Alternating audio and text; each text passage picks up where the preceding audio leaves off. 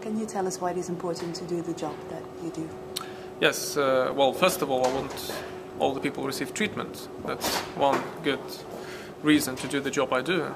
And I want, obviously, to live in a better system, in a better country, and I would like all my colleagues and friends to have a better healthcare and a better life. It's difficult to overcome the rigid system in Russia, and it's not always you see the direct results of your work. I mean, you have to do it constantly, and you have to keep in mind that without doing it, the situation would have been much worse.